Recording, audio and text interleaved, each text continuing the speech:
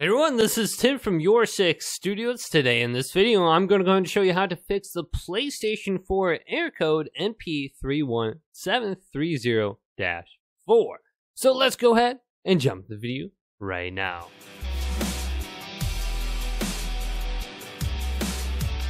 So this error code involves when you are signed out of PlayStation Network or you can't sign in for some reason. So how would we go ahead and fix this? So on our home screen, if we go up to the top and then go over to settings and we are signed out of our account, if we go to account management and try to sign back in, well, under where it says sign back in right here, you will have the option to change your password. What you could do is try going to forget password at the bottom.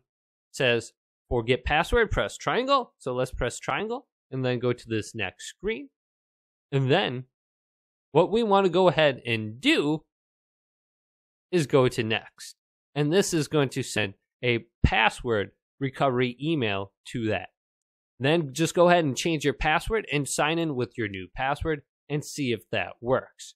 Now, another thing that we can try is going down to network and selecting this option and then go to set up internet connection right here and then use whatever internet connection you're currently using. So I'm using a LAN cable. Then I'm going to go to custom on the bottom here, and then IP address, go to automatic. DHCP hostname, go to do not specify. Then for DNS settings, go to manual.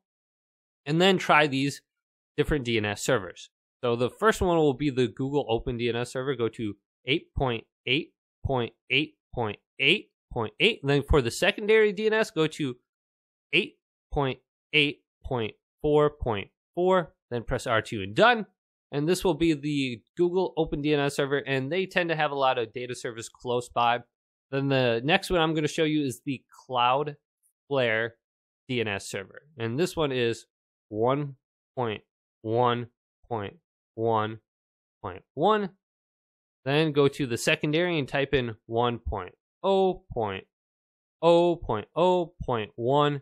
Press R2 and done, and then go to next, and then go through this process. Now for MTU setting, you can go to automatic, then proxy server, do not use, and just test your internet connection, and then see if you can sign back in. So it looks like everything for my internet connection speed is doing well. Then try to sign back in under account management right here.